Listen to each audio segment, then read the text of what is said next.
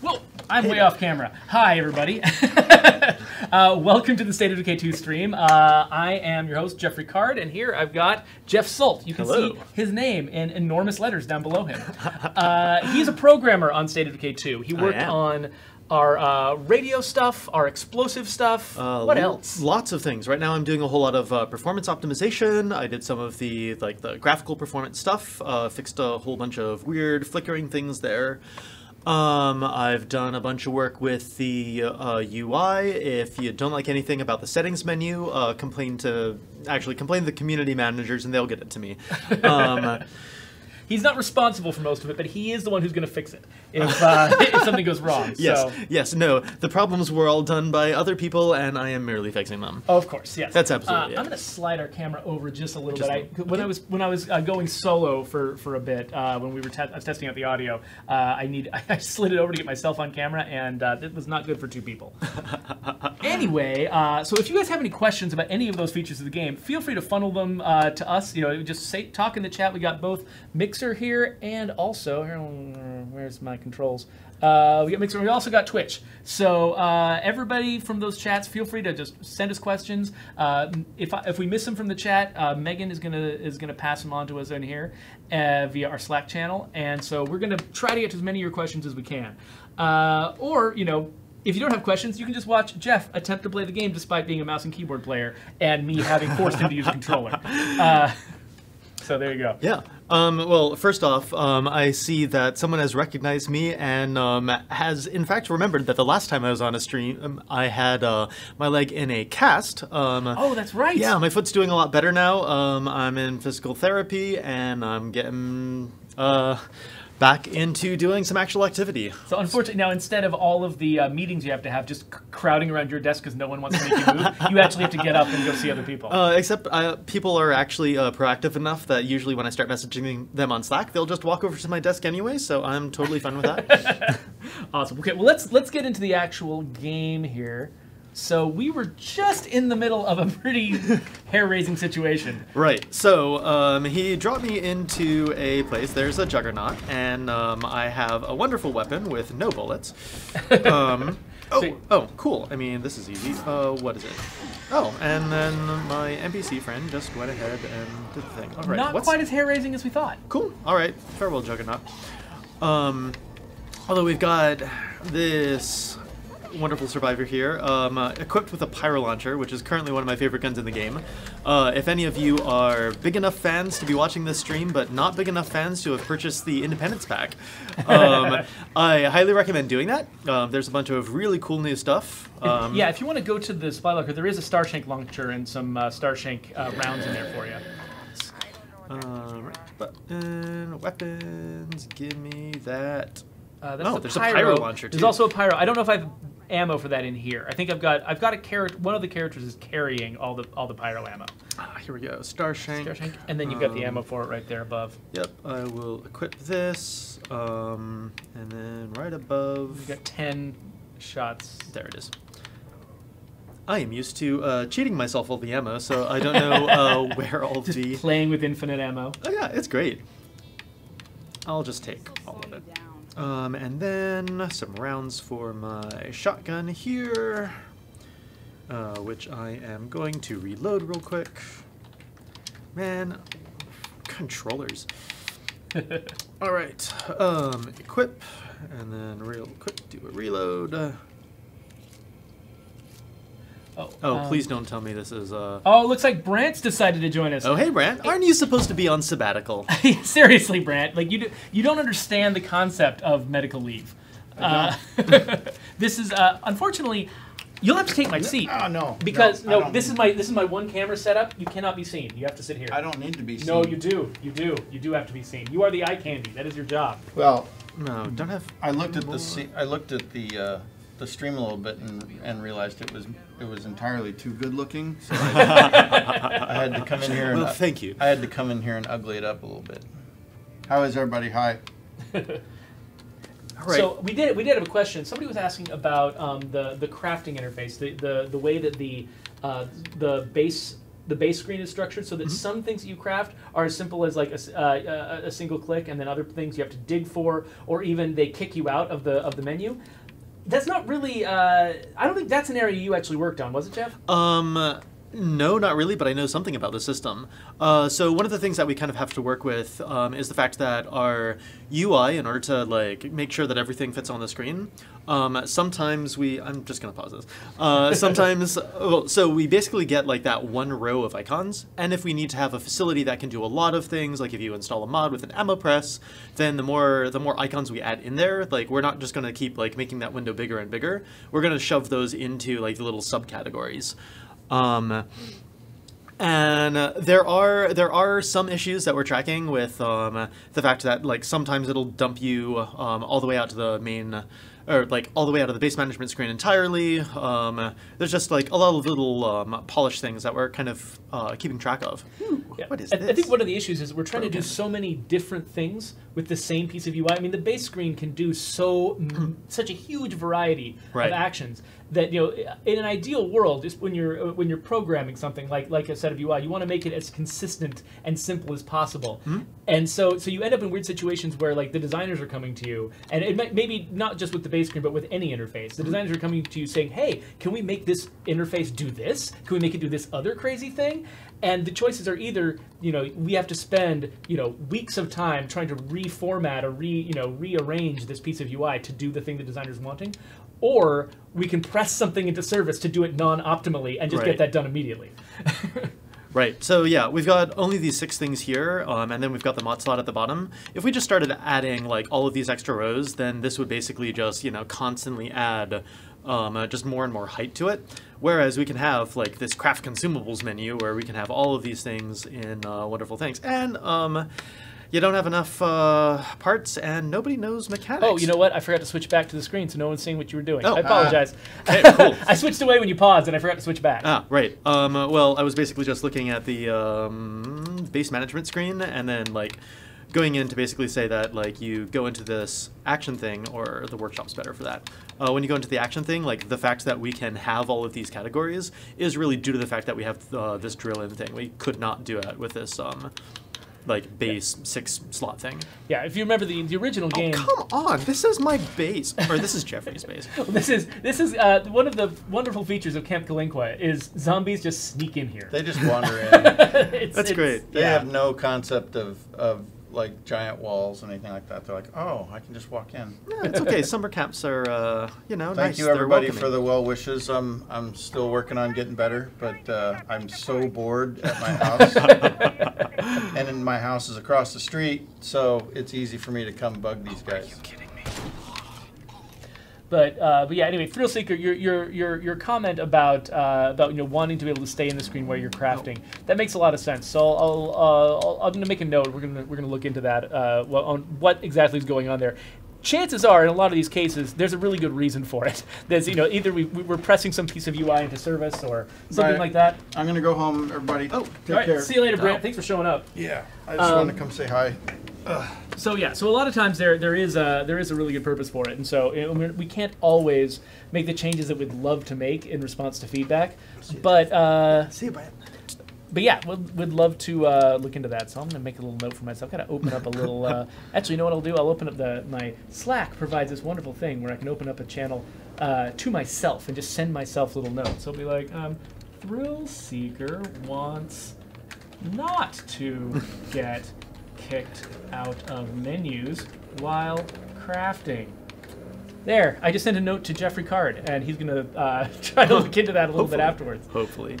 But again, no promises. You know, obviously, there's a complicated story and vast array of reasons behind everything that's in this game. Yeah. And so the fact that I'm making a note to myself doesn't actually mean I'm going to find out we could do anything about the issue that you're facing.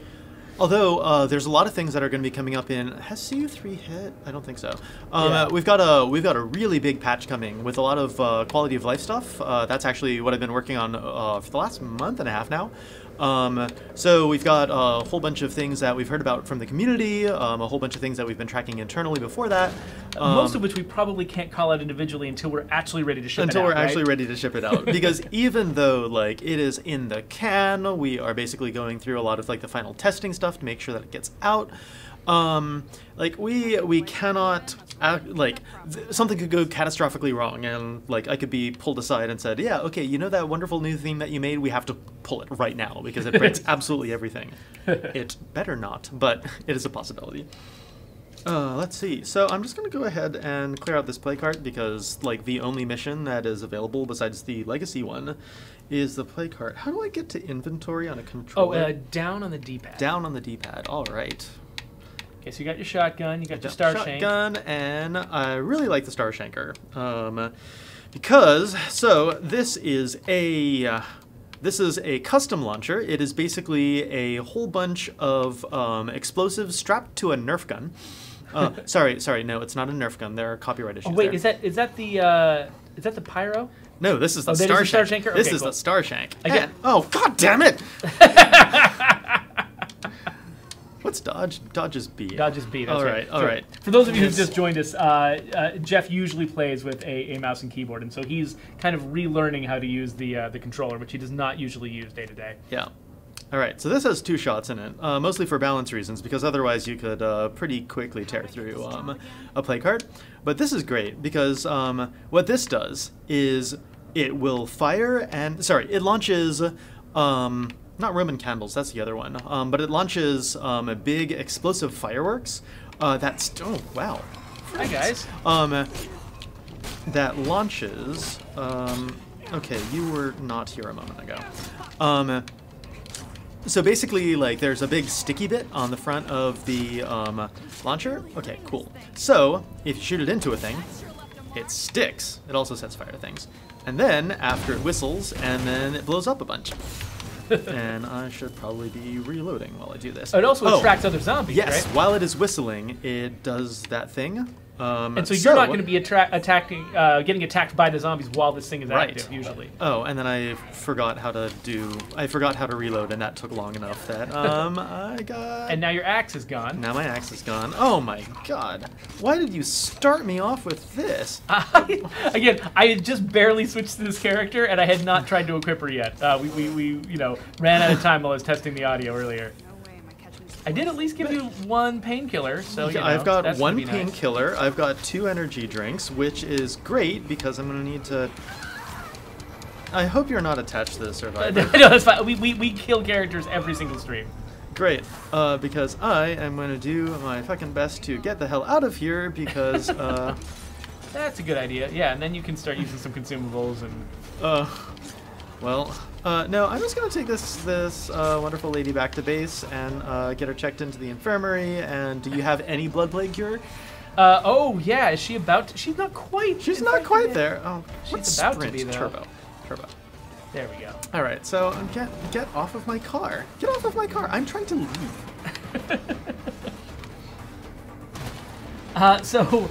Diablo Lurker asks, are we going to be able to make human slaves when we're doing an evil playthrough?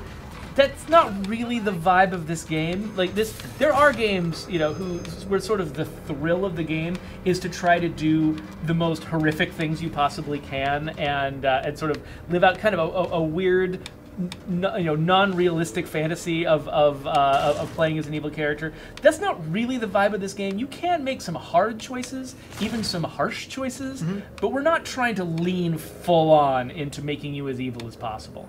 It's just kind of not, this game, it really does have sort of a pro-social, hope-filled sort of message to it, right? Even in the face of horror. And we don't really want to change that. We're not really looking for more ways to give people opportunities to do terrible things to each other. Especially, just making light of things that really have caused a lot of pain in people's, real lives. Right. Just, god damn it, I almost got back to base without getting the plague, and then this wonderful gentleman. I think we have collected a fair amount of cures, so... That would be great. We're probably okay. And there you go, you got some samples right there. Nice. Intrepid Pioneer asks, is it a bug that survivors at home keep disappearing? So that is actually that is a... Feature! Yes, it is a technical limitation. So there is kind of an upper bound to Okay, so I'm really hoping that you actually have cure already made up. Nope. Of course not. I did just get a few meds though, so maybe that'll be fine. Nice. So there is kind of a technical limitation there. We basically want to make sure that the game runs smoothly, so there is an upper number of Camp Calanqua! I should move bases between this and the next stream. Or I can just do that for you now. That's true. Do you have any preferences? Not really. Cool. I like all the bases. Do you even have enough influence to do that? I've got like 1,800, I think. Oh, yeah, no, cool. More. Cool. Tons of influence. So there's an upper bound on the number of human characters that we can really have on the screen and keep the game still running smoothly. So survivors will actually disappear if they're not doing anything useful and you have a lot of survivors. Yeah. So if you've got only like 3 people in your community, you'll always find them all at home. But if when you start getting up into like 7 or 8 people, we have to cull out a few of them in order to keep the game running smoothly and you know, save room for instance, lots of zombies to be able to attack your base. Right. Because each character in the game is expensive for the game to keep track of. Humans are more expensive than zombies, so each human you remove lets you put multiple zombies into the game. Oh yeah, do you want to? Yeah, we should probably let the radio room finish before we actually move. But I think the time it'll take you to move will probably cover us. Cool. So, one of my favorite blooper videos anyone did was the one where the character was doing that animation, but she was holding a crowbar. She jams a crowbar into her neck. I think that was I think IGN put that video out. It was pretty funny. That's great. We've had some pretty spectacular bugs that I am consistently really embarrassed by and constantly work to try to fix. Hansel Adolo asks, can there be a way to switch between guns without going into the inventory? We've thought about that, but like we've got only so many buttons on this thing. So I'm a super huge fan of like a sidearm. So in, you know, most shooters, like most dedicated shooters, you have like a really good quick switch. Mm-hmm. So you've got like your primary weapon, and then you run out of ammunition for that, and then you drop it, you pull out your sidearm. So that you don't have to, you know, spend however many seconds switching magazines.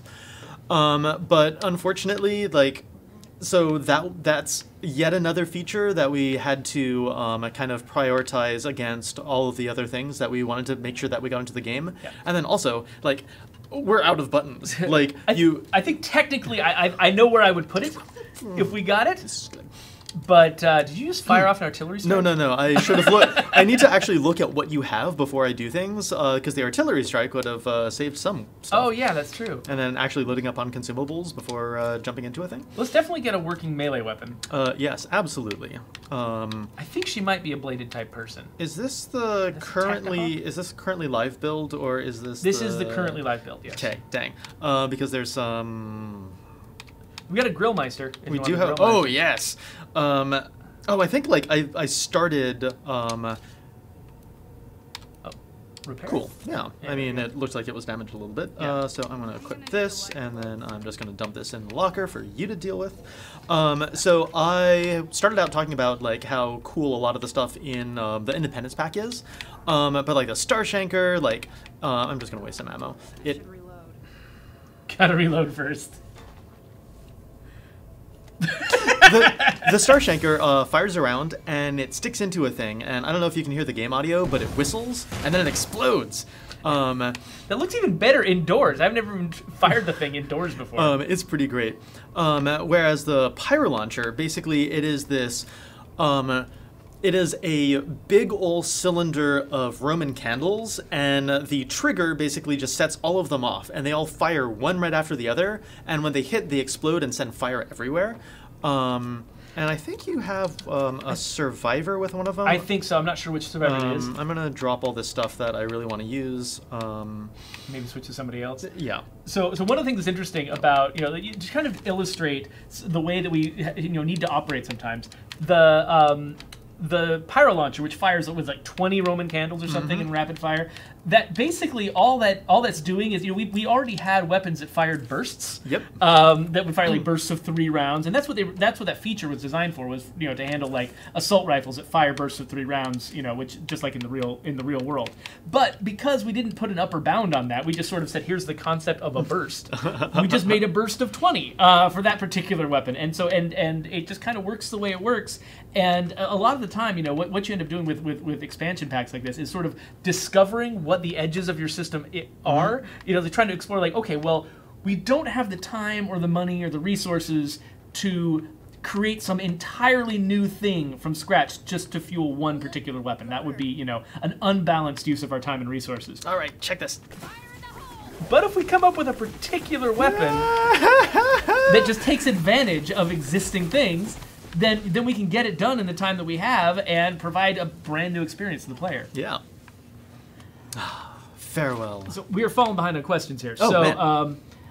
Let's see. So Thrill Seeker wants to know, would it be possible for clients to see host resource amounts and limits instead of their own in the screen? The tough part of that is we literally only have a spot to show one set. We do. And so we had to kind of pick which one to show, right? Yeah, so hypothetically, like if you walk in, so like when you walk into your base, you get this pop-up here. And theoretically what we could do, Don't tell them what we can do. Well, I mean, no, I'm kidding. Just purely theoretically, we could show the host resources when you don't have your inventory screen up. And then when you pull the inventory up, then we would switch to your actual resources. But we'd have to be very clear about yes. which one we were doing, and because players who didn't know what to expect would be completely, completely confused by that. Right, exactly. So, like even when you like leave the thing, like we show a slightly different. No, I guess it's not slightly different. But there is a different version when you bring up the base menu, for instance. Right.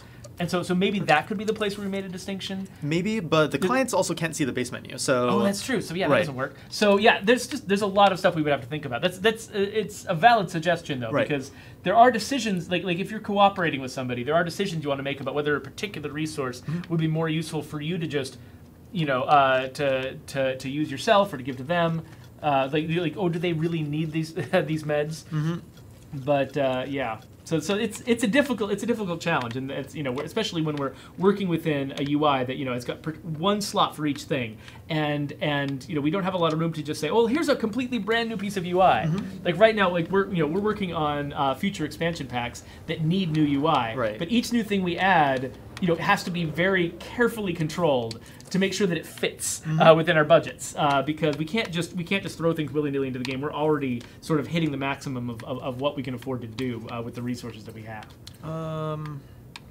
What's a good home site? Certainly not the Clarington House. Oh, come on! It's named after Deb Clarington from a popular comedy zombie movie that came out recently called Night of the Living Deb. So it took me a second because I knew it was a pun, and my brain was searching for things that could be puns on Deb. And unfortunately, that's every zombie property known to man. Yeah. Because they all have dead in them. Yeah. But yeah, no, that was a fun movie, and so yeah, named it after that. Should I actually just stick in Camp Colaqua because you could? Isn't this the better? Isn't this one of the best in the map? It is actually one of the best. That is why we're there. I think isn't there like a fine. I can't ever remember what's on which map. I'm terrified to name a base. Actually, do folks want to suggest a base that we could move to in Meager Valley that is not Camp Colaqua? Because if you guys have a favorite, then maybe we'll just sort of take your requests and see where to go from there.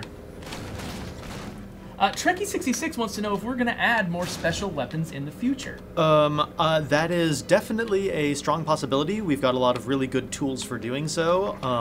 So despite being like the explosives programmer and like in charge of making everything that explodes and burns, that was nice, by the way.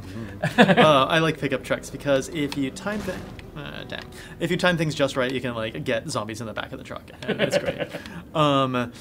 I actually didn't have to do a whole lot of work on the Independence packet myself. It was basically just like if we encountered like a really weird edge case, then that's when I'd have to step in. But for the most part, I'm trying to talk here. For the most part. Do you want me to take over while you're? Oh no. This I can handle. For the most part, our designers were basically just able to step up and use the tools that we already had in order to make a lot of the really cool stuff. So we already had the concept of a grenade launcher, a thing that launches grenades super quickly, and we already had the concept of explosives that explode and turn into a whole bunch of fire. And then we use that and basically just combine that into a thing that shoots a whole bunch of explosives that turn into fire. Yeah, so yeah, between Brian on the design side and Gronk on the art side, we just ended up discovering a lot of weird ways we could take the systems we already had and make them do things they'd never done before, which was pretty cool. All right. True Vulgarian wants to know, why can't guests see the base layout? That is a fucking rocket's red glare here. So I think the main reason for it was to put a really clear divide between what the guests could do. Yes. Because we definitely wanted to make sure that guests, like total strangers that you invited into your game, couldn't just go in and just like sell all of your facilities or whatever, do things that were really destructive to your game.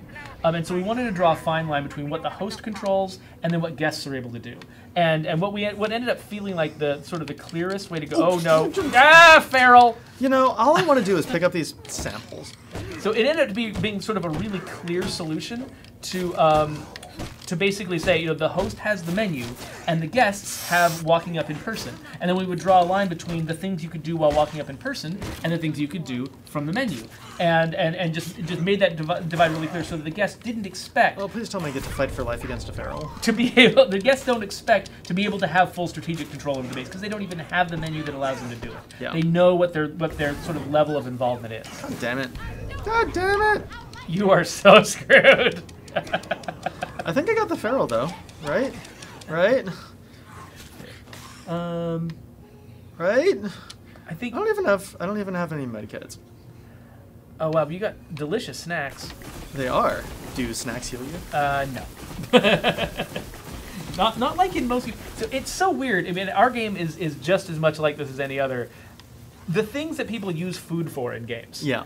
Makes no sense. Like who is sitting there in the middle of combat and suddenly gets out a hamburger and starts eating it because it's going to make the difference between victory and failure. Yeah. Man, I don't even remember what we were talking about. Okay, I'm just gonna get in my car and leave. I'm gonna get in my car and leave. I have destroyed the play cart, and I do not care enough about these. We get some questions occasionally about visual bugs and things like that in the game, and that isn't so much my and Jeff's area. So what we should do is get some of our tech artists in here for a stream sometime soon, so you guys can ask things like like what causes flickering on the side of a road or something like that. Questions like that. So I can actually answer some of those questions. You do? Okay. Yeah, because I actually have helped with a bunch of the graphics programming stuff. Okay, never mind. I don't know your job. I'm not the world's best graphics programmer, but I am one of the few people at the studio who knows any graphics programming, so I wind up with a bunch of graphics programming tasks. So as soon as I can get to somewhere relatively safe, because I have, massive amounts of injuries and no bandages, I'm just going to go back to the base. Actually, no, there's an outpost around here, isn't it? Isn't there? You had something. Here. So, so things like flickering on the side of the road. So there's actually like a bunch of complicated stuff that goes into that. So the roads, some of the roads are not actually just straight up painted onto the supply locker. Please be my salvation. They're not just straight up painted onto the terrain. They're actually like a separate mesh that floats on top of it, which allows us to do a little bit more like clever things with like arrangement and painting, and then also do fun things like we can like have the road texture itself vary. So like you can have a whole bunch of like the line patterns are different, the patterns of decay are different, a whole bunch of other things like that. First aid kit, please. I will just use this right now, and then take another one with me. So, by the way, when we're talking about what base we want to take over, right. We've had a few different, some folks wanted the rural police department, some wanted the brewery. Gab the Lazy was extremely emphatic about wanting the Mazzara farm, though. All right, where's that? So that's right in the middle of the map. I've actually got a map up here on the screen for you to reference. It's right there. Right here. So, is that it right there? Mazzara Farm. Mazzara Farm. So if you want to make that your final destination. I'm going to need to recruit someone, and I don't think I have the time for that. That is a 5-person base. Well, you know what? I will recruit somebody later on, and I will get us to the Mazzara Farm. So next time we do a stream, we'll be there. And I have no other goals to work on right now, so... I'm curious if anyone in the chat gets the reference that we're making with the name of the Mazzara Farm. So I don't. So I'll explain it later if anybody wants to put it out there, though. All right. right, now I really want to just go back and get all those plague samples because I worked hard for them. Nice Guy Will wants to know if the fancy stuff on the front of this car actually reduces vehicle degradation. It does. Yeah, the cowcatcher on this, no, cowcatcher bulldozer. He calls it a cow splitter, which sounds horrifying. I mean, that's the thing that you could, a way that you could use to describe that, yeah. So that is a, yeah, the various sections of the vehicles have like different health values. So like some vehicles are like super easy to damage. Ooh, is that something that I can use for a quest? Some things are super easy to damage, some things are super difficult to damage, but yeah, the front of that car is hard to damage because it's got like this big heavy thing. Because it wouldn't make any sense if you had a, oh, there are painkillers here. Ah, and a soda can bomb, finally, my area of responsibility. So it wouldn't make any sense if you had a car that looked like it could take a whole bunch of damage because there's like this big snowplow on the front of it, and then it couldn't actually take a whole bunch of damage. But yeah, if you get things running into the side of the car, I'm pretty sure that is a lot easier to damage than like just the front of the car. Facepawn wants to know, is it possible to make the fire station into a base in the future? That would be fun. That would be fun. It is definitely, it would probably have to be, if we were to do something like that, it would have to be in a completely new map, because there's a lot. Building a base in our game is very different from building every other kind of building. Right. And we've already pretty deeply committed to a lot of the choices that were made surrounding the buildings you see already in the maps that we already have. Right. A lot of the things that need to go into the structure of the layout include things like, okay, how many facility slots do we need to have? Okay, how much space does that take? How easy should it be to get between the facility slots so that you can interact with them? So on and so on. There's like tons of considerations that we need to make really early on in the process. So going back and basically just saying, all right, well, we've got this thing and now we want to make it into a base is actually like generally pretty difficult. Yeah. So, but doing a fire station base was actually one of our early ideas that ended up not making it into the final game. Yeah. We had ideas of doing like a watchtower even that was one of those training towers. Yeah. That the firemen used to practice using ladders and things like that. So it's a really good idea. We would love to do it, but we'll have to see what opportunities the future presents us. Cargo. Where did my cargo? There. So let's see here. Del Z Slayer asks, do plague heart samples that you get from destroying the heart despawn if not picked up? I think I may have just run into that because I think I just saw a plague heart vanish when I had not looted it yet.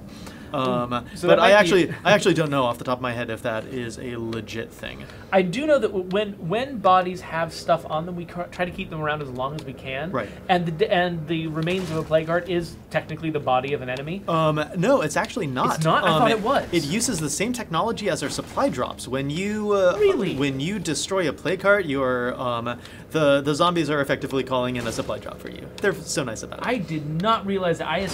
What I thought, maybe this was just something that was true at the very beginning, was that they were essentially enemies. So sessile enemies. So they are good use of sessile. Thank you. They are enemies. They are technically under the hood just another type of zombie. This is a really good car for clearing this out. They're technically just another kind of zombie. Oh no! But there you go. Nice work. But when they die, instead of leaving a corpse, we actually despawn them and replace them with something that's a little bit easier for us to manage. Because the way that they do, like the way that they have to be looted, zombie corpses can't be looted. Like that's just kind of a thing. We don't have any structure in place. Right. Come on, what's the dodge button on controllers? B. Please stop eating me. So zombie corpses can't be looted, which means that we need to be able to eat some fucking snacks. So we needed to be able to like have some technology to allow you to loot a zombie. So we basically just kind of hijacked the technology that we built for supply drops, and then turned that into a thing that allows you to loot a plague sample. So basically, we just drop a thing that you can loot. It's not a standard container. It's why you don't have to search it. It's basically just like a thing that you interact with. Well, that is fascinating, and this is one of the reasons why. Like, I mean, this team is large enough that there's no one person who knows the answer to every single question. I thought I knew how those things worked, and I clearly didn't. So I'm glad that we have Jeff on here to answer questions more accurately. I don't think anybody actually went for my my challenge to understand the reference of the Mazzara farm, but Glenn Mazzara is the name of the showrunner of the second season of The Walking Dead, which took place entirely on a farm. That's like that's 3 levels of indirection too deep. Yeah, but the thing is, I actually, people gave that season of The Walking Dead a lot of crap. I actually really liked it, and so I kind of wanted to drive some positive attention to it because it's I had a great time with that one. So I think people very often they'll get very, very into a TV show or a game or a movie, and any deviation from what they're expecting from it will get them so upset that they end up kind of unfairly kind of demonizing the people that were involved and being kind of cruel. And so wherever possible, I like to try to counteract that. That kind of experience. Yeah. I've made some bad things before in my life, and I'm very glad that they were not public enough to have to haunt me for the rest of my career. Anyway, so I have some very positive feelings towards The Walking Dead and the early seasons, and so wanted to show some love there. So Blaze Experience wants to know, how does the looting of hostile humans work then? Is it different from the zombies, or is it like right? So that was actually part of the thing, part of the way that we wound up developing this game is that a lot of things were happening. Where's the supply locker in this? A lot of things wound up happening at like different points in the development process. So when we were creating the technology that we needed for human looting, the supply drop stuff hadn't actually come online yet. So we actually create a container for you, like a special type of container, the same as any other searchable container. And we use that to... I have the breaching hammer instead of the thing. Oh, right, because I did a thing. Can you not repair from an outpost? Oh, it has to be in the... Sorry, I'm getting distracted. But so that technology did not actually exist yet for the supply drops. So basically, we created a container that you have to search, and it's basically like any other container in the game, just stored in a slightly different place in memory. But that wouldn't have worked for the zombies because it was built specifically for the humans, which are pretty distinct, or kind of, sort of. Probably getting into a level of complexity that would be hard to just dictate over the air. Yeah, I don't remember exactly what. I have 0 parts. We used a bunch. I made a bunch of explosives in case you wanted to use them, and then just didn't tell you. And didn't tell me, and didn't put it on any of the characters that, cool. Yeah, well, they're sitting in the supply locker. You grab them if you want to. All right, cool. By the way, the guy who asked that question, Blaze Experience, he's got a podcast called The Blaze Experience. Blaze spelled like the French name, and Experience starting with XP. You can look it up on iTunes. I've had a lot of fun listening to it. It's a State of Decay focused podcast. Oh, nice. He hits other games that sort of hit the same kind of interest, other survival games and some battle royale games and things like that. But it's been a lot of fun for me to listen to it because he ranks features in the game based on was he the one who did the there was a video that I saw like the other day about the usefulness of each individual kind of fire explosive flammables. I don't know if he did that one. I've only listened to the most recent podcast he did. I know he ranked all the upgraded cars in the game. Nice. And so as much as as fun as the meat wagon was, for instance, it got kind of low because it's kind of slow and it only holds 2 people. Yeah. Even though it does fart meat, which for me I would have given it an extra 100 points for farting meat, but whatever. Anyway, point is, Blaze Experience is pretty cool, and you should check it out if you're a fan of State of Decay 2, which I don't know why you're here. Hopefully you're a fan if you are watching our stream. Anyway. Blaze Experience asks, speaking of Blaze Experience, is it difficult to program a feature like the Pyrohawk horn being always on versus the Burninator horn being pressed to use? I was not actually the person who did that. And it's not particularly difficult to code. It's just like what systems we hooked into it when we were doing things. And I think I think that may have been more of a conscious design decision, like especially because I think the Pyrohawk consumes fuel while it's active, right? I think they both do. Oh, they both do. They both consume fuel. But maybe it's different amounts, and maybe it's there could have been any number of different reasons why. And unfortunately, neither of us was the ones making those decisions. Right. So can't answer that one really with a lot of specificity. Okay, so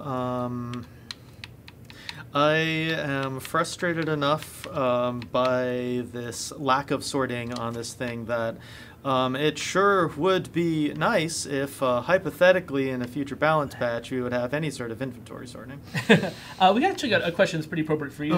Why can't you kill, this is from Jay Carter, 703, why can't you kill hostile NPCs with explosives? Or, I thought you could. You should be able to. Is it just harder? Maybe they just don't take as much damage from as zombies do? It is harder. Like, even me, like, yeah, this is your save. Like, you know, even if I stand literally on top of this dealt me, what? It gave me a big injury and was, like, I don't know, 20 health on top of that. Like, but if that had happened to a zombie, legs would have been blown off, right? So it is definitely not as easy to kill people. I know that there's some, like, realism kind of immersion breaking sort of thing, but come on, I literally just blew myself up. I know that made a lot of noise, but yeah, so basically like the math that we use to determine how you damage zombies versus how you damage humans is entirely different. So like humans have health, zombies have heads. That's basically it. Like you can blow a body part off, and there is some internal math. Like we know that it would be really frustrating if there were like random chances to blow zombie limbs off. Oh, I literally just stopped so that I could refuel my car. That is why I stopped, and now I haven't refueled my car, and I'm making a bunch of noise driving. So I'm not going to be able to refuel my car. But basically, the NPCs use the same rules as the player characters as players to determine what kind of damage they take. And so we tuned it for the player characters because that's who you're dealing with most often. Right. And then the NPCs, they get to be just as resilient as you do. Right. There are some numbers buried deep within the configuration files that do tune how much damage our hostiles take versus humans, but I'm not sure whether there was a conscious design decision made to make everyone work along the same lines or whatnot. Well, I can imagine that, I mean, we already kind of struggle with the fact that we want our game to, like, headshots against zombies always kill zombies unless you got a helmet on. Right. And we kind of, we didn't want to do the kind of game where, you get a headshot against a human character. It's like, oh no, sorry, you need 5 headshots to kill a human character. Right. So our humans are actually already kind of easy to kill compared to the standards of a lot of other games. Yeah. You get a headshot on a guy, they're pretty much going to die. Right. And and it's not quite that's not quite exactly true, but it's pretty close. And so, so given the fact that, under certain conditions, fighting humans is almost a little bit too easy in our game, having one tool that is not OP against them actually kind of feels pretty good. I was not involved in actually tuning that, and so I can't say if that was actually the rationale that was behind it, but that's what I think of when I look at that. Let's see here. Oh, this is an interesting one. Hemorrhoid Master.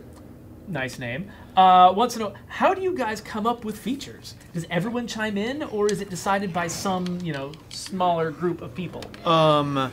That is a complicated question. So we have a very kind of internally open design process. We come up with the things that we want to be making, and then I have the kick, right? Yeah, I've got the kick. So we come up with kind of like the things that we sort of want to be doing, and this is a thing that's actually started a little bit more recently at the company. But we're kind of in flux right now. We're kind of trying to move towards a more open process. Right. So we basically come up with the teams of people that we think would be good at making that thing. So we get a programmer, we get a please don't reach in. Can I? He's driving the car. Woohoo! I'm not gonna blow up my own car. Out of spite. Ah! So many zombies. You got bombs. I do have bombs, and oh, that took out one guy. Please. Nice. Unfortunately, they also attract lots of guys. Yep. All right, now I have plague. All right, I really hope that you're not particularly attached to this actually pretty skilled survivor. Oh, that's okay. So there are a lot of companies where the process is very top down. Where there's a handful of people, nice. There's a handful of people who make all of the creative decisions, and then everyone else sort of works for them. Right. And it's very easy to, even if you don't intend to have a company work that way, it's very easy to slip into that by accident. Right. Just because it's very efficient to have a few people making decisions, writing documents, and passing them out, and it's very easy to just accidentally do that, even if you wanted to have a more open and egalitarian process. So we're working pretty hard here to try to really push ourselves in the direction of, recognizing that we've hired a lot of veterans here. People in all of our disciplines have been working in the game industry for a long time, playing games for a long time, and they're all, potentially going to have a lot of really good ideas. And it would be a terrible waste of talent for a handful of people to be making all of the plans and decisions. Yeah, exactly. And ignoring everyone else. Yeah. So what we do is we get we basically assemble these small teams of people. So we've got like a programmer or two. We got a no.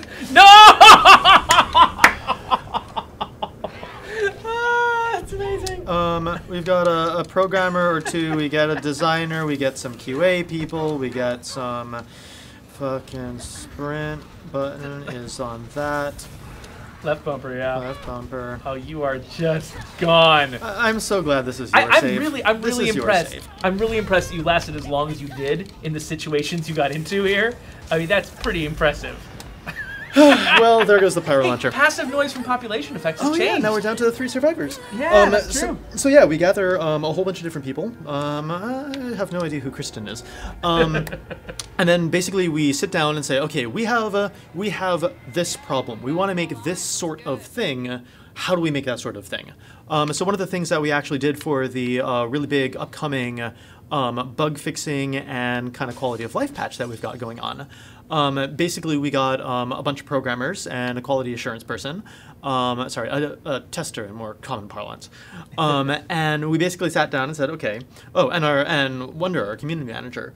We got us all in a room on a Slack channel, and we basically just started saying, okay, cool, well, what are the things that the community is looking for? What are the things that we personally feel bad about having shipped, and so on and so on. And basically, made a huge list of things, and then started, figuring out, okay, what, in fact, has a really high impact on things? What happens a lot? What are people seeing a lot? And then we basically got the ability to make all these decisions. We didn't have this was not handed down from on high. We had a whole bunch of people in a room trying to think of what is going to be the best way that we can tackle these problems. Yeah. The on-high decision was, let's do a team like this. Right. And then all of the smaller decisions were just made by the team themselves. Yeah. We were given, 5 weeks, 3 programmers, and the ability to call in other people just in case we needed some extra help. And yeah, basically just from there had the freedom to do a whole bunch of stuff. One of the, this comes out next week? When's the? I don't think we've officially said. I actually don't remember, so don't take anything. But one of the things that why can't we even talk about anything? I'm concerned about all these things. Yeah, we want to be careful. We don't want to make any promises that could possibly have to back out. YOLO. One of the things that I'm the radio guy, and one of the things that has been kind of bothering me is at some point. We accidentally turned off the ability for clients to.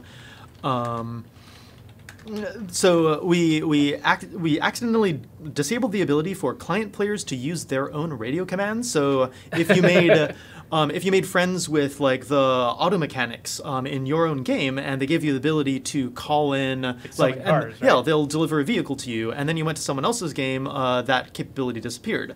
But one of the things that we were originally thinking of when we were building the system is that when you were coming in as a client, you could be calling in supply drops, you could be asking for vehicles, you could be calling in airstrikes, and you would be able to do all that to help the host out and have a really cool, impactful effect. And kind of show off all the stuff you've built up in your home game. Right. So that got accidentally turned off, and one of the things that was really high on my a list of things to fix was to turn that back on again and then make sure it all still worked, make sure that everything was lined up. Because when something gets turned off, chances are something somebody else does in the future is going to break it and make it not work anymore. Right. Because you won't notice because it's turned off. Yep. And if you haven't been testing anything, then yeah, then things can just straight up go crazy wrong. And unless you're like actually paying attention, when you turn everything back on, then things could have broken catastrophically. Thrill Seeker was asking, speaking of toggle versus push to activate, is there a possibility of making zoom, not aim, on scoped guns an option of because right now it's a toggle. You turn it on or you turn it off. So I am currently, like, another thing that's big on my that's kind of really big on my to-do list is to kind of revamp how our key binding screen works. There are a lot of things that are a little bit confusing on there, a lot of places where you can like accidentally unbind things and not be able to rebind them, so there's some bugs in there. And then also we have heard things like we want to switch this from a hold to aim to a tap to aim. So basically we've basically just been like compiling a list of the things that we want to be able to do with it, put down like sort of things like that on the design. I can't make any promises whatsoever because I haven't even started writing the code for that. But hopefully, sometime relatively soon, we'll be able to like start working on putting that together. And definitely, I'll keep in mind that we want to see a tap to zoom instead of a hold to zoom. Yeah, one of the challenges with tap to aim versus hold to aim is the fact that several of our oh my gosh, my children just signed on to my account. You know what? We're almost at the end anyway. Why don't we just sit and chat with some folks for a bit? Yeah. Oh, that's hilarious. So my daughters are actually over at their grandparents' house, and I'm betting what happened was they wanted to play one of the games we own at home. But the only way for them to get the rights to play it is to sign in with the account that bought it. Right. So they signed into my parents' Xbox with my account. Roaming license thing. Yeah, that's a fun thing. Next time I'm gonna have to tell them don't do that on Wednesdays between 1 and 2 in the afternoon. Just change the password. Yeah. Oh yeah, I should. Anyway, the point is, what were we talking? Oh yeah. So a lot of the things you do while you're aiming the gun, reloading, switching your fire mode, and zooming, all kind of assume that the way it works is you hold down one button and then do the other thing. Right. I'm not sure how easily we could convert that. I mean, clearly it's possible because almost anything is possible when it comes to deciding how controls work. But I'm not sure how simple that would be to just make it happen. It might take some rewriting of multiple things. Right. And that can always get dangerous. Like one example that I think we talked about last week was the fact that we needed to do sort of a revamping of the way some of the skills worked in order to support stuff in Daybreak that we can't talk about yet. But while we were doing that, we needed to sort of fundamentally change all of the skills. And we were very careful to try to make sure that we didn't break anything. But unfortunately, it's very easy when you're changing, 20 skills. It's very easy to just miss one. And so we did, and so we broke Aim Snap for about a week. Aim Snap just only worked if you had 0 stars. And it was simply, basically we just referenced a buff in the wrong field in the data. And that was all it was. It was just very, very easy thing to do. And so it would be very easy for us to break something to do with aiming guns if we tried to change fundamentally the way it worked and had to rewrite everything. Right. So we're very cautious about changes like that because they're so fraught with potential for damage. Yeah, even one of the things that I'm doing right now, so I'm looking at a whole bunch of performance things, and one of the most insidious things about performance things is that, we found a chunk of code that is extremely slow, and we want to make it fast. So we basically go in there, we figure out what that code does, we figure out what we can do to make it faster, and then we rewrite it. What if we introduce a new bug when we're rewriting it, and what if that bug is so deep within the system that we don't catch it until months later? Yeah, you don't know what to test to find out if you introduce the bug, because you don't realize all of the different tendrils that this feature has. Right. So for a while, before we shipped, we had a thing where occasionally cars, people, specifically different sections on people, would all just randomly start flickering black. Because there was some weird glitch in our rendering pipeline where like the textures would not like where we thought that the textures should go did not line up with where we thought the model was. So the renderer it basically was all like, okay, no, we want nothing to do with this, and basically just didn't render any pixels there. Renderer just went on strike. Right. These working conditions are terrible. So that was basically like a 3+ week long investigation.